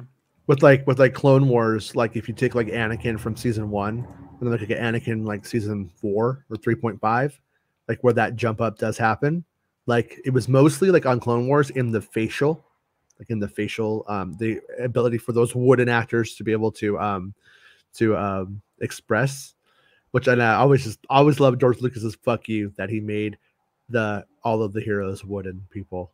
That'll teach him. Fuck you guys. Baymax says, look at how rich later seasons of the Clone Wars were compared to the earlier ones. Exactly. Yeah. I haven't read what you said. But we're on the same page. as they reuse and level up environments for the volume, shouldn't we see that kind of deeper, richer quality? Yeah, that's one of the questions that I've had that I haven't ever heard. I don't know if they know. I don't know if any or I'm sure they do, but I haven't heard them speak on it. I don't know what the true limitations of the volume are. The only thing that I was ever told was from a friend in the industry who had used it, and said that it was going to be very good for Western vibe, Western pacing. But once you want to get really fast with lots of movement in a frame and stuff like that, it just does not work. And I don't know exactly what all of the limitations of it are. I know some of it is rendering and stuff like that, but some of it is actually like how when you move the camera, how in fast ways, how it looks with that background, where the background becomes artificial. So I'm curious if they ever talk about that. Like maybe when we get to Cassian, maybe they will talk about why they went with the more practical route with Cassian. In reality, it may just simply be we didn't have a volume we had access to because fucking Batman was using it out there at Pinewood. It might just be like that simple in reality, but it could also be that you can't do a lot of those things in the volume. So it works fine with Din and Grogu just walking down, the street. But when we come to crazy shit, there's a bit of a stumbling block, if you will. Yeah, if you want to do shaky handheld camera running down, if you want to do Saving Private Ryan, it's not happening in the volume right now, as from what I understand. But if you want to put Batman and Catwoman on top of a rooftop looking down on Gotham, it's perfectly fucking great. It's fine. Stuff like that. So Soundwave says, I don't think most people realize how insane the Clone Wars is from a production level. It's crazy high quality. Yeah, a lot of like, especially like when you get like into the back end of it, like the explosions and stuff. Some of the explosions end up looking so good, but at the same time, I will say when I was a kid, I had this the book on tape. Turn the page when R2D2 beeps like this, beep boop pop, and you put the tape in or the record and you listen to the book and it reads to you. Well, it would, for some reason, it would have like whenever there was like an explosion, they either carefully picked out like the frames where they had drawn the explosions. Or they redid it. I don't know what it was, but it was very pink. Like the explosions were like when Darth Vader comes into the door at the beginning of A New Hope on the Tantive V4, walks through, like that's like all pink, and the TIE fighters explode. Like it all looked different. And every now and then on Star Wars Rebels, they would capture that, and I did appreciate whoever had that eye for that detail. But for those original trilogy looking explosions, but fucking Clone Wars, the explosions when I see some of that shit explode at the end, that's fucking like almost film quality on the spaceship stuff. I'm not a fan of realistic animation, so yeah. I would prefer. I just think effects and stuff like that look better when they're 2D animated. Like they hold up 20, 30 years. I don't know. Like I'm of two different minds on this one than most Star Wars fans. Like the Clone Wars aesthetic of trying to get as close you can to the movies, but it's also animated is, I don't know. It's not my thing, but once you get into the space stuff at the back end of the Clone Wars, it is like you were watching the movies, which on one hand, I did appreciate, but I could also see in a weird way becoming the thing to become critical about the films, that the films now look more like animation whereas before they were seen as more photorealistic. I don't know. But Baymax says fast like Book of Boba Fett episode 3 dog shit Vespa chase. Yeah, that might be that may be partially that. These are all technical issues though. They'll find some blending of things to do. There's some blend they can do that's within a budget. And again, these are, anytime I hear a technical problem, I'm like, that the technical problems will be solved. The real question is, what are they committed to doing in this format? Like, what are they interested in doing, business wise in this format? Are they only interested in doing 4-episode series on a character that kind of goes someplace, has a conversation, comes back? Are they interested in telling, sequence driven, stories, or effects and stuff? Like, I don't know. Like, or are they trying to play to the strengths of their format?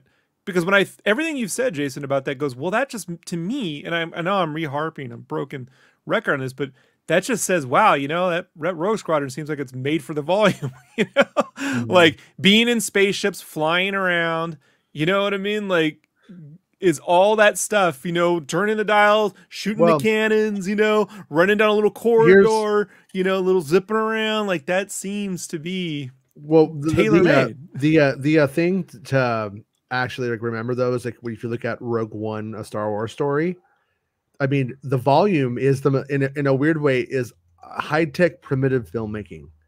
It's rear projection. It's know in TV when they used to drive and it looked all terrible. Yeah, it's just we're back there. We're just doing it really really well now. Rogue One did the same thing. They basically put the ship cockpits up on a gimbal with screens all around really huge. I actually had a really good picture of it from Rogue One. Back in the day, I had like really good pictures. I have the Cinefex on that one, and so it's like so basically, I don't think that Rogue Squadron is going to go use the volume in the classic sense. I think that they're probably just going to do essentially what they were doing on Rogue One and maybe even some of the sequel trilogy shots. And right, but like an aircraft, like a spacecraft hangar and shit like that, you know, like it's just saying the kinds of stories and the action sequences you're looking. If we're looking for, you know, the Obi-Wan and Anakin leaping off flying cars, probably not the best thing to do with the volume, right? Yeah. Might want to consider that kind of thing a theatrical event for now, right? But you know, if you're on a surface, a hard edge surface like a truck convoy, and it's moving really fast, right? Then all you got to do is get some wind fans going up or something. You know what I mean? And let the volume take care of the background blur kind of shit, right? But I don't know. Like this is the problem with like the thing about Star Wars that always made it like top tier for me. You know, like the best was that they were always pretty open, showing off how they did shit. You know, and these gallery editions, they're like a little bit, a little bit of that. This is not much, you know. It's 30 minutes on like several hours of television on how they did shit, and you're like, what about just little Grogu jumping as a puppet from rock to rock? How did they do those little shots? You know, like, I don't know. You know, the tadpole. It's tadpole. You imagine like a remaking of Luke Who's Talking where it's little Grogu's sperm just flowing, little Yoda sperms, just little ears. Spaceballs too. Spaceballs 2 opens up with that. Like Star Wars Santa says Andor cut from 5 seasons to 3. Grifters spin this 3, 2, 1. Yeah, so on Santa's show today we were talking a little bit, and I was like, for starters, we had like a magazine saying that they were going to be filming season 3 at some point. It was just all over the place. And I still think that could have been a typo. But my take is when you look at the amount of episodes in season 1 of Cassian, maybe originally they were talking about doing 5 seasons of 6 episodes. And then they ended up going with 12 because it got delayed so much and it got pushed back. You know what I mean? And then they were able to still do something longer. So, without knowing the episode length, without knowing the time, hearing that it wasn't going to be 5, but now it's 3, it doesn't mean anything. It doesn't mean anything's bad or worse. And then, like I say, you haven't even seen a trailer. Like, haven't seen a trailer, but that's the thing. Without even seeing a trailer, they're doing 2 seasons, and so you can't spin this into a vote of no confidence.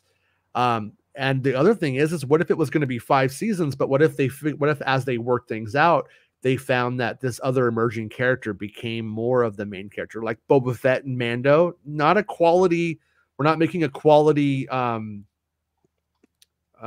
assessment here, but we're talking about how Mando spun off into Boba. And what if we have something like that, and that's become its own show now with 2 other seasons? So what if there's still essentially that? More than likely, that is how this is going, in some form of that. They don't tend to to cut down on content that they have actually planned out. You know what I mean? If it's actually like worked out, I do think it would be wise to. I do think it would be wise to start to spin off into another character in that series, because Cassian has to die. Because Cassian does die. So you do want your stuff to continue to like live on. So if there is a character who really breaks out, that could be a very good idea of how to do this, you know. So, but yeah, the yeah, Bourne Santa Yasm trilogy, right? It's Bourne. It's Jason Yasm. You know, and he doesn't know who he is. We got Gilroy. Right? Yeah. Gilroy's like, I feel like we got too serious on Rogue One. I want to just flip it all on its head. I want to make Admiral Akbar Cassian's right-hand spy partner. They do everything together. Completely. It's like a buddy cop movie now, with Cassian as the rookie and Akbar as the old cop. He's like, we're going to call it booty traps. And you go, no, it's booby traps. So that's what it said, booty traps. All right, Gilroy. Yeah. Some of the aliens in Clone Wars season 1 reuse Palpatine's hands. My most I understand the limitations of animation. You know, I'm not too hard on it. Like the fact that they even paid for it and made it happen sometimes is amazing. But I really hated in Star Wars Rebels how you have Hat Lady who becomes like the mayor of the town. I don't remember what her name was off the top of my head, but she's like an extra in all of the first episode, just walking around, like buying like things and shit like that. And then like later on, she's like an important character, and it's just like that is not cool. You know, the more you rewatch it, the more like what the fuck that becomes. Baymax says they made the train heist in Book of Boba Fett episode 2 look fantastic. So where's the disconnect? The DP's and director's ability? You know, time. If I could just get some unedited or minimally edited interviews with these directors, right? And you could hear them talk, you know, the DP, the director, you can get that each individual crew to talk, you'd be able to tell if it's competence, you know, like pretty quickly, because you can hear some directors when they don't really know what they're saying. Like, yeah, it was really great. Everyone had a good time. Everyone was great on set. You're like, I don't know what that didn't mean anything. Versus cats that get real. I think with that episode, I mean, first of all, the second unit was the cat who did all the stunt work and, you know, designed all the stunt work for Civil War and, you know, Winter Soldier. Like, you know, the elevator scene, that's him as Captain America and the stunt work on that, and the elevator scene in Winter Soldier. Like, so you had like, you know, a cat that did everything from Winter Soldier through Infinity War and Endgame, you know, like on there helping to like lay out an action-driven sequence. And so I can say, like, so far I haven't seen a lot of that from Star Wars, right? Like really working in hand with a stunt coordinator too much, you know, in a way. Like the best I've ever seen since was Darth Maul, the Darth Maul fight. Acolyte's supposed to have the Terrascasi. Lots of the Terrascasi. So maybe that will be where we first start to see that kind of stuff coming. I hope. Yeah, I hope so. I hope so. But they also got the character stuff right. There's just little decisions like the conductor. Like when the conductor comes out and looks around and just goes like that little bit, it sells. That's Star Wars to me. It just sells something there that's not on the page, you know, like the artists were adding something, you know, at that point. So yeah, episode 2 is my favorite. Episode 6, my next favorite on the Boba Fett, right? So, yeah. It's like I always feel this weird like guilt whenever I crap on that show, because I'm like, there's so much stuff I love in the show. Like there's so many moments I love. I love Tamara Morrison. You know what I mean? I think he's great. Yeah. And it's like it's just like it was just simply the project layout and then what the director did or didn't do with what they had. And so you know, it is what it is, I guess. Tyrant says it's not the worst thing in the world. LCD response time variances would play an effect on for the volume isn't great for fast moving action. So it doesn't use LCDs. It doesn't. It uses it uses these specific crystals that they have to grow. Like it was crazy. Like I read a whole article on it before it came out. Like they have to they uses actual crystals, which I'm like, that's great. It's like kyber crystals. Like Yeah. Yeah, it's not LCD at all. Like, yeah. Do the crystals call to you or do you call to them? How does it work? Hey man, look, it's how they sold that shit, bro. Like, what do you want me to do? So tales of power-ish. Yeah. Yeah. You gotta bleed those crystals if you want to make them red. That's all. But it has to do with the way light reflects because they can't do smears and stuff. It has to. Yeah, it's very complex. Young Boomer says surprise live action Identiversity hasn't happened yet, but is Battlefield 2 still classed as a black sheep? I think so, and I also think that it with at the time, like it's very obvious it's dead, and I think that that opens up the possibilities for something from Identiversity if they ever wanted to. But the fact of the matter is, as that series was alive, you wouldn't touch it.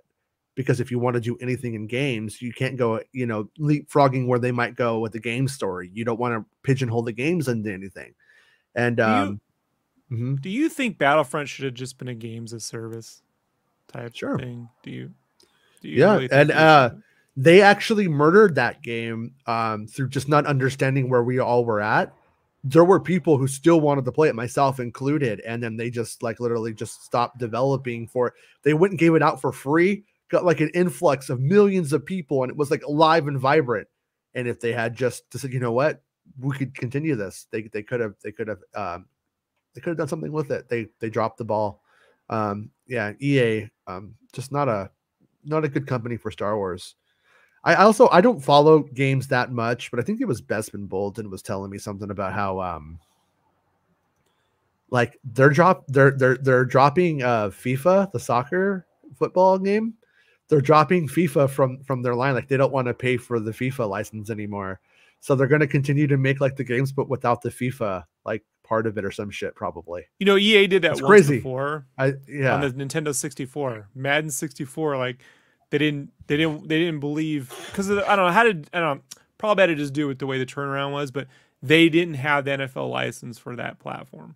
Okay. So they literally released Madden 64 with just the colors of the teams, Yeah, I say bring back Tecmo Bowl. That's what I say. Tecmo Bowl. For some reason, my mom, who I hadn't seen in like a year, showed up one day with Tecmo Bowl. And I'm just like, what the fuck? I don't even like football. So like that's all I know about football is pretty much from playing Tecmo Bowl. Like, it's a good time. You're not going to understand this, Jason, but if they're to bring back any football, like American football license, it has to be NFL 2K. Mm-hmm. That's it. There's only one series that needs to be brought back, and it's the only one I've ever cared about playing, other than NFL Blitz. That's it. Tyrant says, I hate reused assets, like the clouds and Super Mario Brothers being from the bushes with the palette swap. Seriously, asset stretching happens all the time as long as it isn't incredulous. Yeah, when we were kids, like I remember noticing it, but I thought it was a stylistic. Like that's just how they draw. I mean, now we know it was a technical limitation of the time. I think like the game cart couldn't be past 36 kilobytes or something like that. So they actually like had to make it. I heard something like that anyways.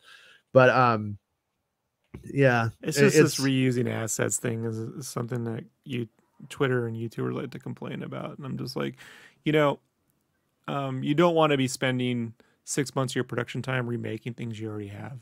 Yeah. And like Elden Ring shows how you can take the same assets, update some animations if you need to, or just plop those in with newer stuff so your team's focused on making new content.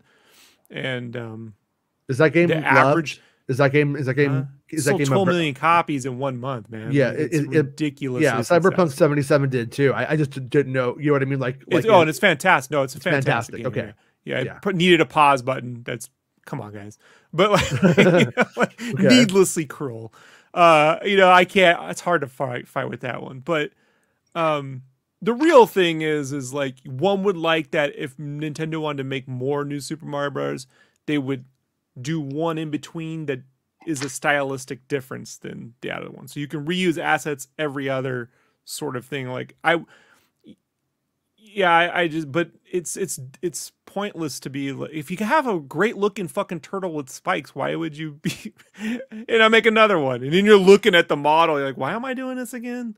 It was, well, we'll move the spikes 3% this way. That's not, what you really want is with games like that, you want them to be able to make as much content, right? Do you want, if you get Breath of the Wild 2 and you're like, hey, it's a lot of the same stuff, but looks about 10% better, but it's not more content. By the way, I did hear from, Liam Robertson has a really good off the record podcast he does on his Patreon. So, but he did say he got some word on Breath of the Wild 2 and that the verticality part of that game is tremendous. What did he say? Sorry, because I haven't heard that. And the verticality, the cloud area, it's really epic. Like bigger than you would think. Yeah. The verticality is really fleshed out. Like the air world. It's not a gimmick kind of thing. Beautiful. Okay, so Total Film has just put up something. Okay. Thank you, Chris, for sending that to me. Hayden Christensen teases more Darth Vader. The extent of this journey remains to be seen. Exclusive. Hayden Christensen talks to Total Film about his return as Darth Vader in Obi-Wan Kenobi series.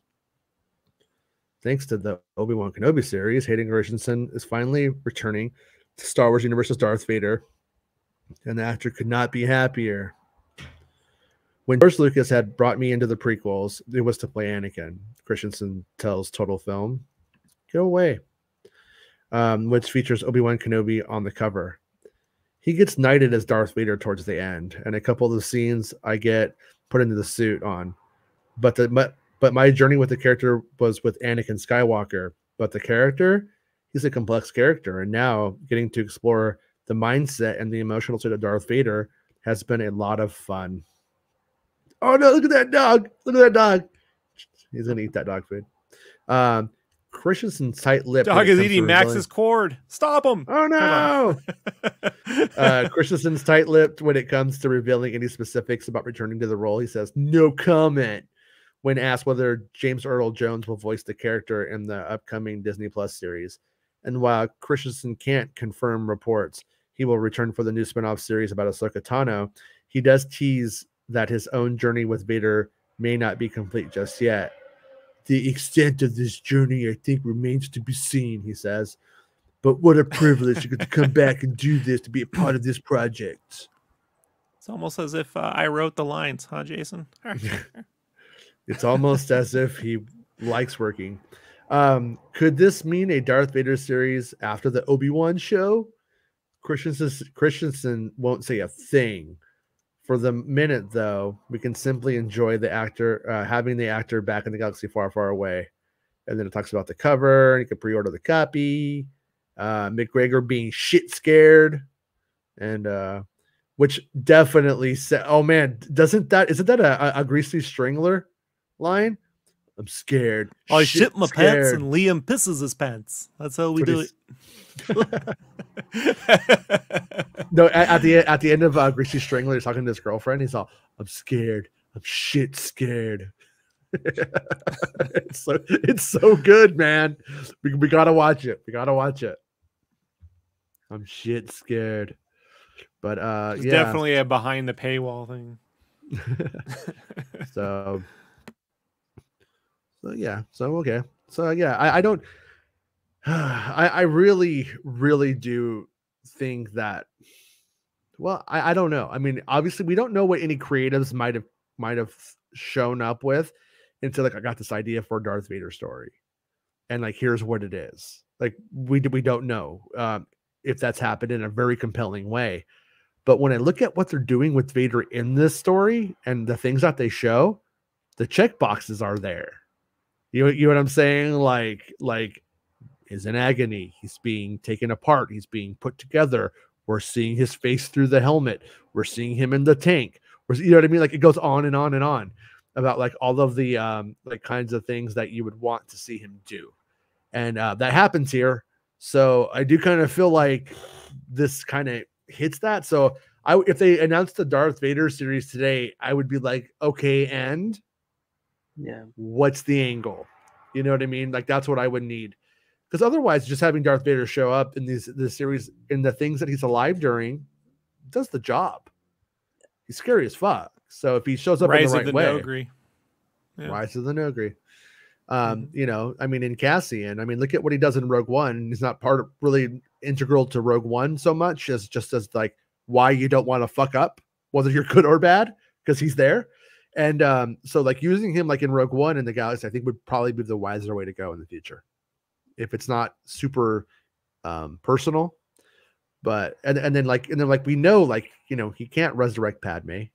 He can't, you know, you can't really do anything with them like that. You have to introduce something new, you know. Well, it's been 15 years since Padme passed.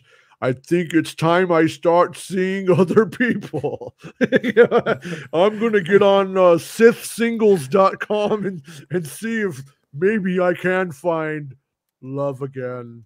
I don't know. What do you All I want is to drink cereal milk with my own lips. In his blue milk and shit, you know, like the way. Yeah, it's like blue milk. Yeah. There's, to me, for my creative buck, there's just a lot more creative places that they could go. More compelling places that you know you would think. And then there's that Vader series about Marvel. Like, yeah. Well, I mean, no,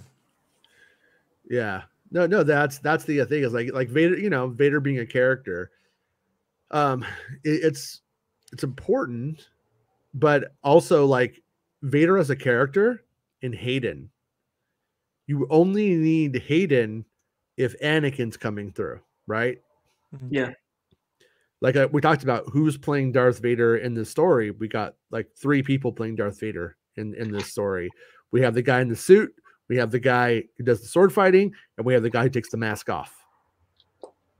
And that's Hayden, you know, when the mask is off, when there's some like real reason for it. So yeah, not completely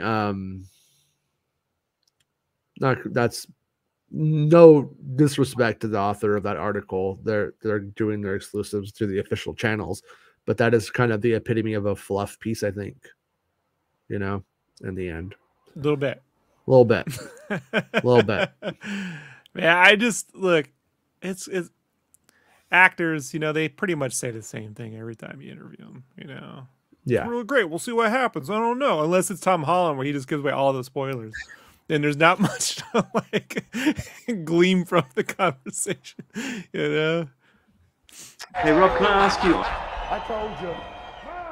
Oh God. Hey Rob, that never gets old. I fucking love that shit, man. Rob, can I ask on a scale of 1 to 10, how excited are you of the Book of Boba 2 announcement at Celebration? Like, are you excited? Are you pumped? Excited? Yeah, excited. If it's anything other than a revenge tale featuring Mace Windu, I'm a -2.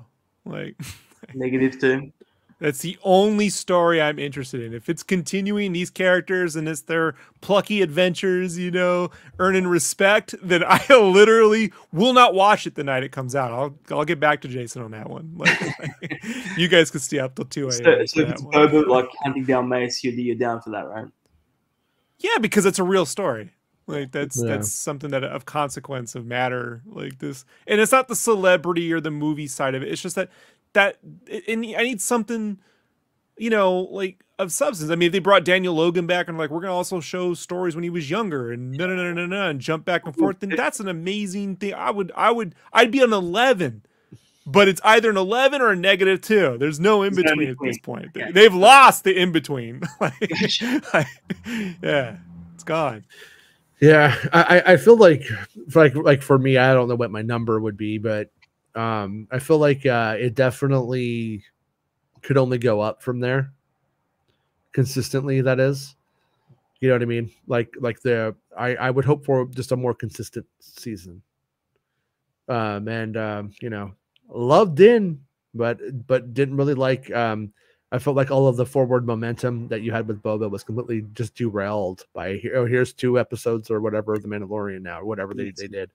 So yeah, I'm okay with their being a back and forth, but I I don't know why, just make the Mando seasons longer then, and add a bunch of Boba content into, instead of it being 8, make it 12, and let there be like 4 Boba centric episodes interwoven throughout that story or something. And I would be okay with that. That's kind of my take. But yeah, well, I think we did it, guys. I think we did it. We had Max, we lost Max. Where there's just 3 of us standing now. Mohawk won. Mohawk's the real winner of today. But we had some scoops. We had some dupes. Cat gets fried chewing cables and shit. Poor kid. We had some Snoops. Snoop Dogs. Yeah, but the plan is we will be back tomorrow at 11 a.m. Pacific Standard Time. If those clips should hit, I plan on jumping back on. I'll send the guys invites, and if they're free, they'll be on here with me. I'll jump back on. Yeah. And so we're still hoping that we get those clips. Oh, what was your this isn't a scoop, but you had a prediction about maybe where we may see those clips hit. What was your prediction that you had? Me, that we might get it in during the NBA playoffs on ESPN, as ESPN is owned by Disney, and football has debuted Moon Knight trailer, other movie trailers. So I'm thinking there's a chance we see it there at the NBA playoffs. I can see that. When's that? Later tonight. Oh, okay. So maybe we'll see. I hope so. Fingers crossed. You want to know why? Because you guys know what I like, right? I like spaceships.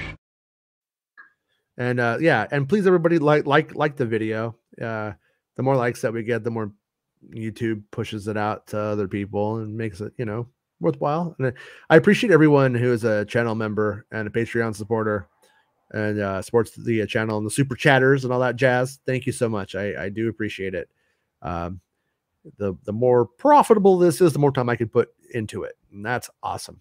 And and thank you too for hanging out with me today. I'll do about the same job either way. So yeah. This is what you're getting. yeah. He's I told you. Yeah, I told you. I appreciate the honesty, man. And but you guys could have watched anything today, and you guys watched this show. I just saw what was on CBS. And then you decided to watch us, and that's what matters. So anyways, thanks everybody. We'll see everyone tomorrow, and if not later today or tonight, if something does happen. Okay, bye. It's the end of the show. Come on, let's go. Hey! It's the end of the show. Come on, let's go. Hey! It's the end of the show. Come on, let's go. Hey! You should go. Come on, let's go. It's not about spaceships. Hey! Everybody was kung fu fighting. Doop. Some just like force lightning.